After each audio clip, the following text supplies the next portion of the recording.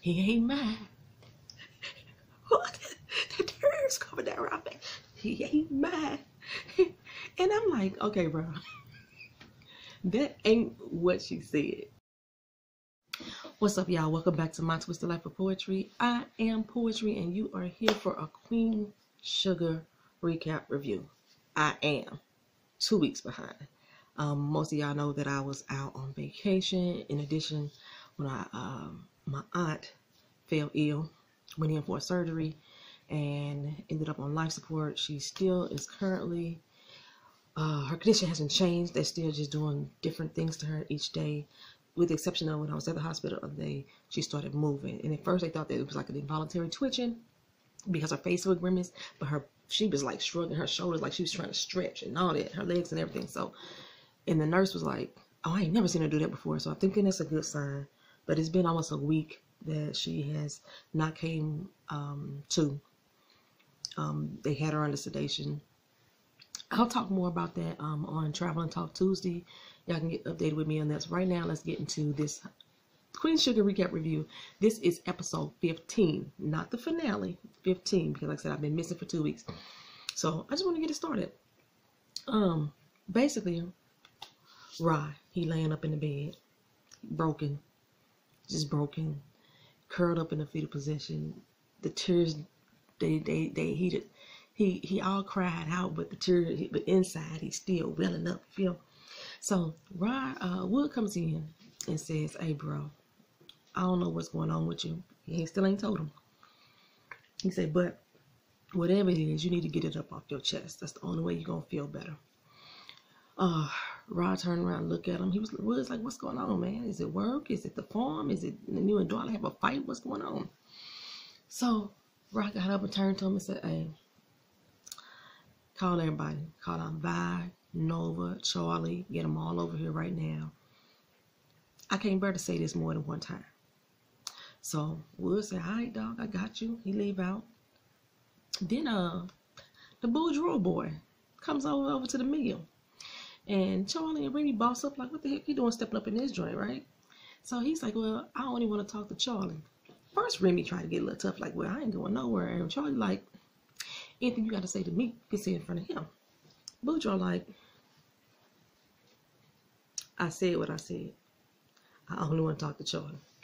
So after a while, Remy was like, that's all right, Charlie. That's all right. Go ahead and have a conversation with him. He tried to walk past him and look at him all tough, looked him up and down. Bourgeois was like, boy, you better go on somewhere. Ain't nobody tripping off you. You like small potatoes to me, son. Go on, keep it moving. My lips, y'all know my lips be super dry when I be doing these videos.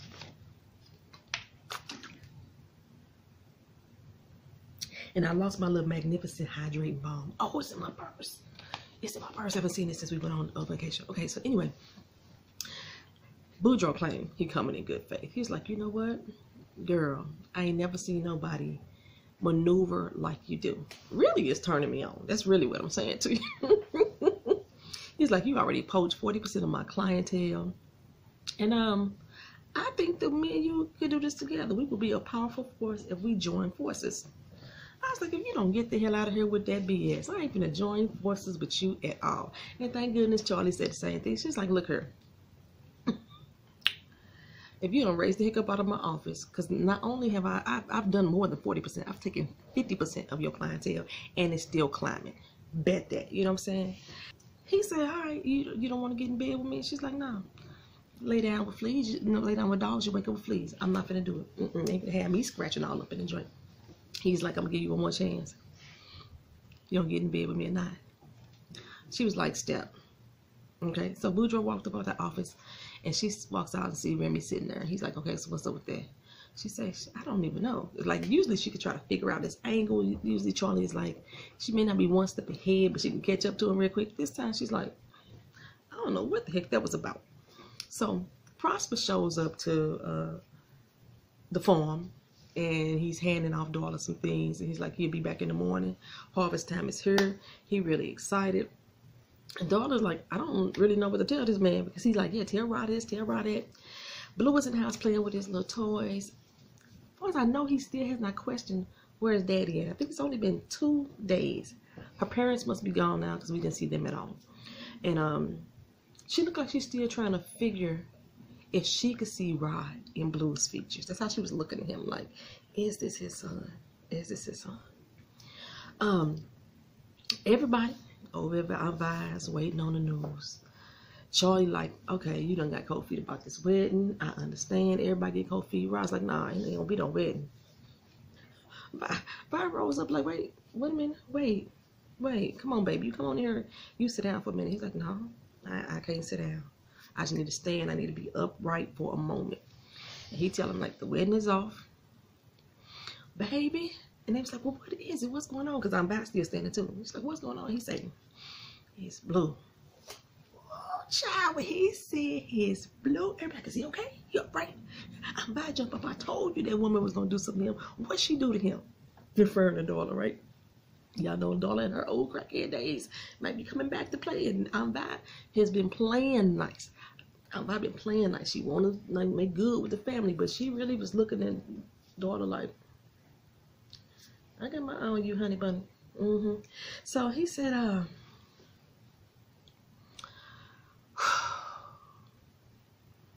he ain't mad. What? The tears coming down my face. He ain't mad. And I'm like, okay, bro. That ain't what she said. She said she not sure if he yours. But I understand what you heard. I understand how that translated to your ears. Like somebody tell you that you ain't sure if you the baby daddy. Your first thought is, oh, he ain't mine. He ain't mine. And for the pain and agony that swept through that family in that moment, even Wood broke down. Wood was back there like, because there was a point in life where Wood and Vi took Blue in. Because remember, Vi was his guardian when he found Darla out there strung out with her little trick, all doped out, nodded off, got piss and urine all over him, and the baby laying underneath her or laying on top of one or two. Wood took him up and cradled him and took him home, and that's how Outback got him. And I mean, I wasn't even supposed to be crying, y'all, but tears was like, my thug tears was coming down. My thug tears was coming on down. And must I say, Nova, look fucking fabulous. Oh my God. You know her body is already God sent. She's a dancer. She was a dancer before she started acting. She was in a really bad dance movie where she was coming to another area. She was like the Oreo type of girl and wanted to dance, but she was like more contemporary style and she had to get to the hip hop scene. It was a horrible movie. I always thought that she was a bad actress. Even on True Blood, I did not like her as an actress. But on Queen Sugar, she is doing a damn thing. I must say that. Anyway, the next day they over at the High Yellow. They're getting food together, ready to feed the farmers because harvest is about to begin, and they all coming out to help. All the farmers coming out in the community to help with the harvest. Vi's like, look, we got to get through this. We're gonna have to get through this. Wood is with Ra. That's the best thing for him, no matter and no matter what. Blue was our baby. You ain't gonna take that from us. That's our child. Ain't nothing changing about that. And like I mentioned before, or maybe I just talked about this to somebody else, Ra has legal guardianship over Blue. First, Vi had it. Remember, she signed over to Ra. So even with this news that this baby may not be his, legally, Blue is his. Whether they proved the DNA test and said, this ain't your kid, legally, it's still Ra's baby because of all the shit. He didn't ever sign nothing back over to Darla. So I don't want to see this go down this way, but I can't wait to see how it go down. So again, the farmers start coming in and help out with the harvest, and Ra and Wood walk in. Ra, I don't even know if you want to call that a walk. He's like robotic in movement. He comes in, and the family look at him like, boy, what you doing here? Like, he's like, I need to be here right now. You know, this is the first day of the harvest. My daddy would be so proud, yada, yada, yada, yada, this. He gave a speech giving thanks for the harvest and for everybody coming out, and you could feel his pain through those words. I could feel it. I could feel his pain through his words. Because I was sitting there in front of TV like, I've been mad at Rob for the past 5, 6, 7, 11 weeks. because of his little funky ass immature attitude. But in this moment, I just wanted to reach out and hold him, rub his little freshly shaven head. His hair was freshly shaven. Just rub it, just to nurture him, just to try to ease his pains. I was like, oh, little rap angel, little rap angel. Vi got that look on her face like, if this little girl, if I see that little girl, it's going down on sight. You know what I'm saying? But Darla told Wood that Wood came by the house, and Darla told Wood that she was going off to her sponsors until Rob was ready to talk. And she was like, you know, I never meant to hurt y'all. I never meant to anybody to. I never meant to cause anybody any pain. I only wanted to be happy. I only wanted to be with Ralph Angel and have my family with him. And she said, and Wood, nothing has changed. It basically saying that Blue is still his baby. Nothing has changed. Wood say, girl, you ain't that stupid. You ain't that naive. You already know. Things change. You are not that stupid. So she tried to explain why she did it and why she had to say it now. Like, I had to say it now. I didn't want to go into this marriage with the lie or with, you know, him not knowing the truth. And I'm thinking, girl, stop fucking lying. Only reason why you said it because your daddy made you. You would have walked down the aisle and kept it a secret. And Wood was like, why you just didn't keep it secret? Why you didn't take that to the grave? And but yeah, her daddy is the one that made her do that. So Charlie in the mill. Walk past the office and see Darla sitting there. She look at her like, bitch, you got the gall to walk up in this motherfucker here. So Darla said, you know what, Charlie, I understand things are a little crazy right now, but I just want you to know that I'm totally committed to my job. I'm going to be here for you. And Charlie said, no, not on my watch. You think you could do what you did to my brother, to my family, lie to us day after day for 7 years, and you think that you could just sit up in this joint like I got trust for you? No, baby, the trust is gone. I'm gonna give you 2 weeks severance pay, but you gotta get the heck up out of here, and you got an hour to do so. I was like, oh, well, okay. Now, Charlie, Nova talking to Charlie about how business is going. I think they Skyping or FaceTime or whatever y'all do, or with the computer when y'all live chat. And while they talking, she got a news alert about Queen Sugar having internal problems. And so she kind of rushed Charlie off the phone because, you know, it's hard today. Everything's supposed to be going good. Just based off the conversation, Charlie is looking good. So she tried to reach out to her contact, and the contact is like, we don't know. We can't trace who the leak came from. But I got to run this story. I can't sit on it because somebody else will. And Nova's like, wait a minute, let me do something first, because this is no doubt the Landrys. This is no doubt the Landrys. And she was like, I just can't print that without you having something factual that the Landrys are behind this. So Micah is at school, and he's posting up flyers on the school lockers, right?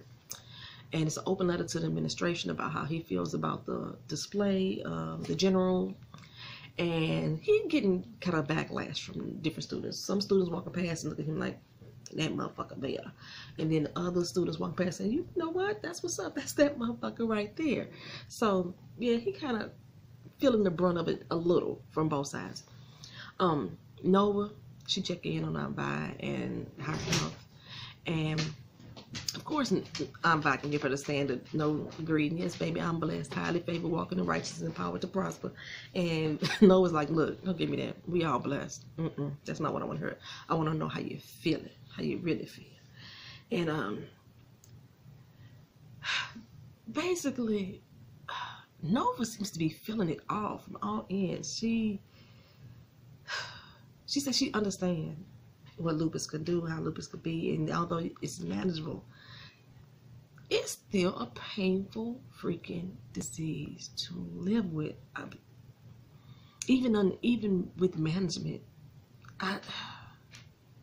the management is basically to lessen the bad days, but it's ooh. So Nova understand what's about to happen without bad. I just don't want to see it happen. I don't want to see it. I swear I'm really searching for chapstick or something. I can see my dry ass lips on this camera. Hey, hold on. I'm back, y'all. Cat knocked down a little pet gate, which made the dog run back and pee in the room. And last time he's back there, he pooped on the floor. So I had to get them together. Plus, I had to find something for my lips.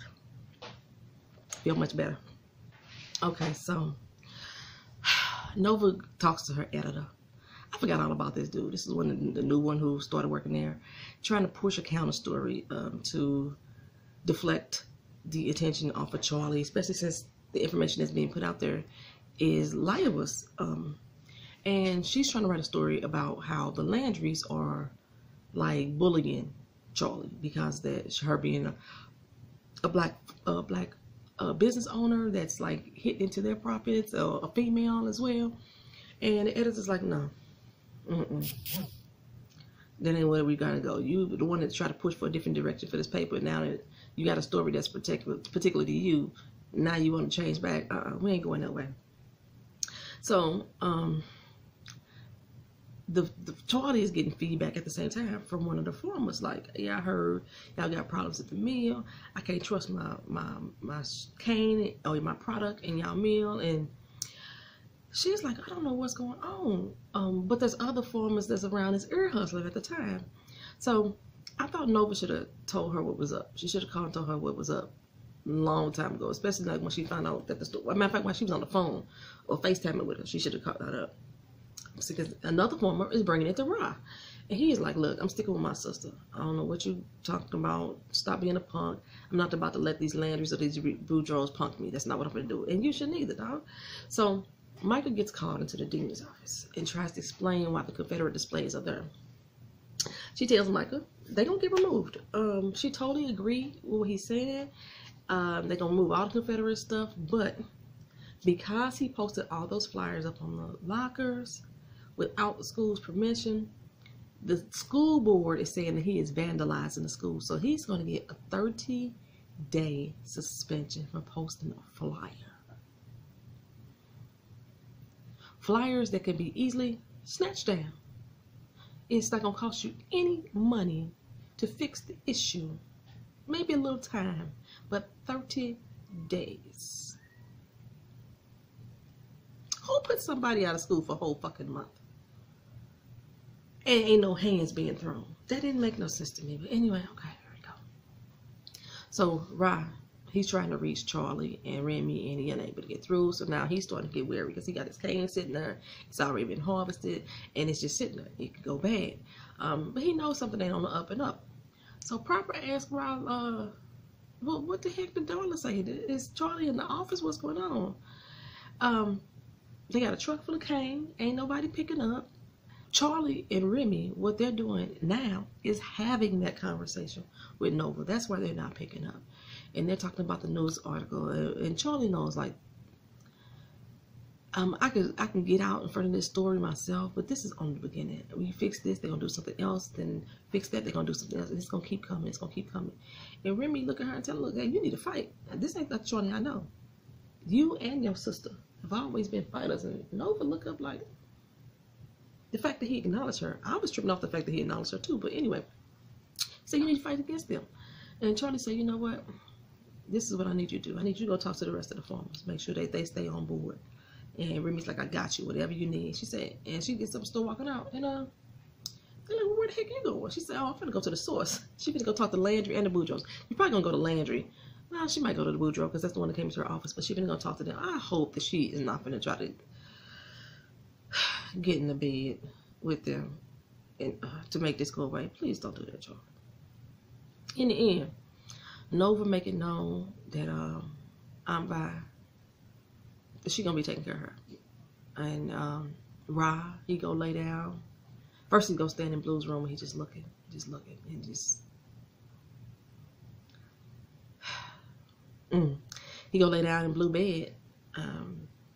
Shit, like I say, I'm vibing and start going through some rough days, and Ra in his rough days. Shit, Charlie, do they ever have any good days? I mean, it's just been day after day after day, back to back, of just sadness in this family. They happy moments only last 30 minutes.